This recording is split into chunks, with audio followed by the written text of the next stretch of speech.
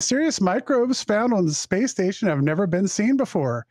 Life's to be finding a new way to adapt to thrive in outer space. At least that is according to an analysis of a never before seen strain of bacteria that was discovered inside one of the living quarters of China's orbiting Tiangong space station. Huh.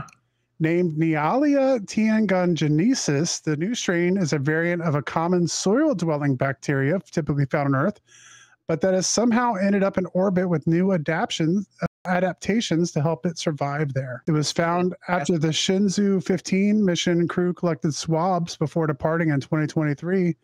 Some of the adaptations evident in the new strain include the ability to repair radiation damage and the ability to form biofilms by breaking down gelatin to extract carbon and nitrogen. While the regular version of the bacteria found on Earth can cause sepsis in certain cases, it's not clear whether or not this new strain is in any way harmful to humans. Isn't that interesting, though? Because we think that it takes such a long period of time for things to genetically change themselves.